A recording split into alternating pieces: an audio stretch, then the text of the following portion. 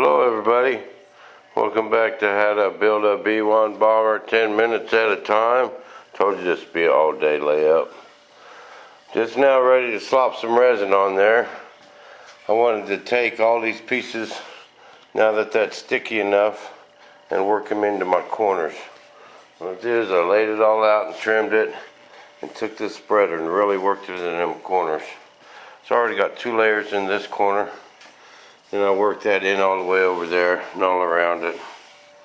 Now I'm ready to slop some resin on that center and roll out some cloth. Y'all want to watch? Whoop. Gotta move my fingers off that lens. Alright. Come on, let's make some room here. Alright, there we go. Got me some cloth cut too. We'll just put y'all over there. Maybe just sit tight and watch for a little bit. Put me some gloves on.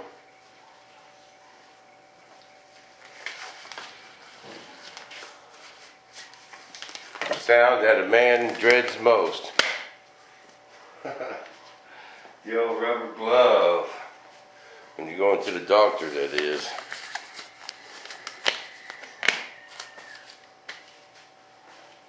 Alright.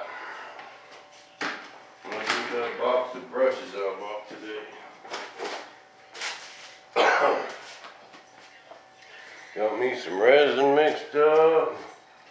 I'm just going to slop this first coat on there. I'm going to get it on there heavy. We'll get out of the way here.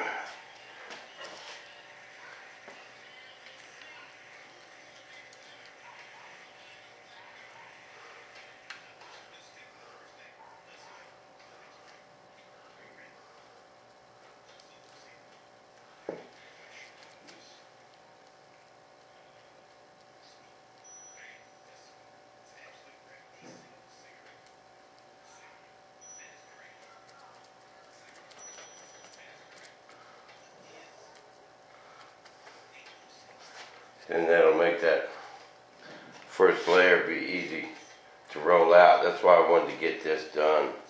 I mean, to get a coat on this end. It would have been a bear trying to roll that big old piece out over this stuff that's already tacky, you know.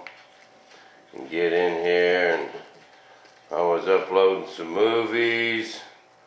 So while the movies were uploading, I put this little bit at the end, and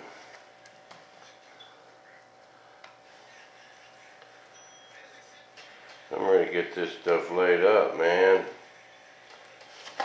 At least it ain't gonna be 2 in the morning, you know. How's that? You guys still see? Oh yeah. I'll have this done early.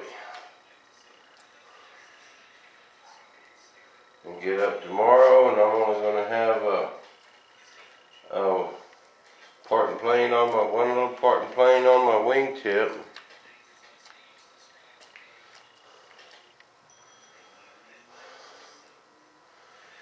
And this wing mold will be done. And I can get to my other parts. I got some other parts I'm going to get on as soon as this is done. Get to Texas just ASAP. Get all the parts I need. Have us a bomber, people.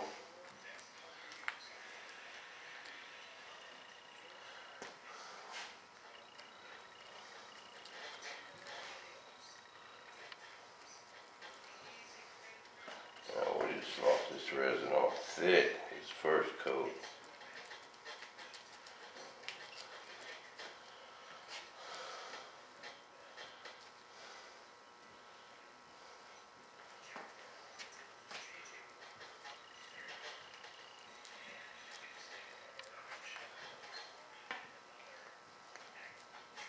And by doing this piece separate allowed me to really work it in that corner good.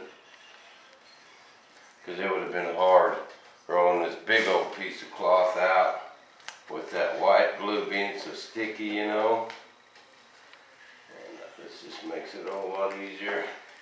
I can really work that glass around them dots. I think this was the way to go.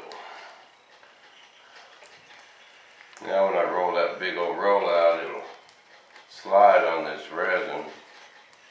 It's wet resin anyway. Uncured resin.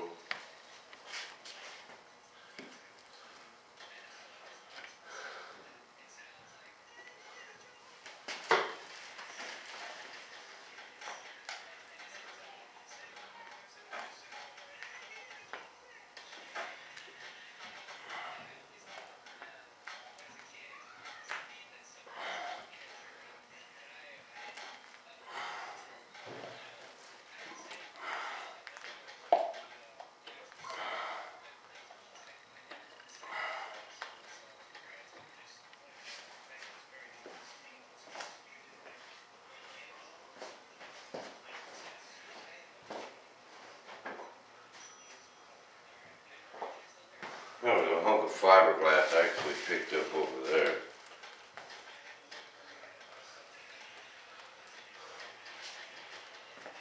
Okay, need some more red zone. This is a 25 to 100 mix. So we'll mix up 500 grams of hardener for